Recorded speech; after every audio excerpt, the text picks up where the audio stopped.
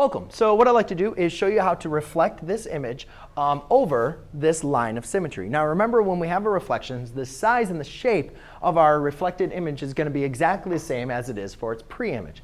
Now one of the things that we see when we're reflecting something, what we're simply doing is taking this and flipping it. So a lot of times I like to think of the line of symmetry as like a hinge on a door, right? You have the door here and you're just going to swing it over to the other side.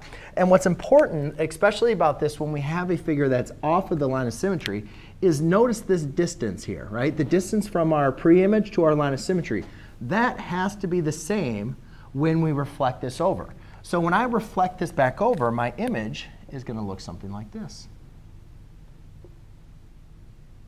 All right, and notice how the distances are exactly going to be the same.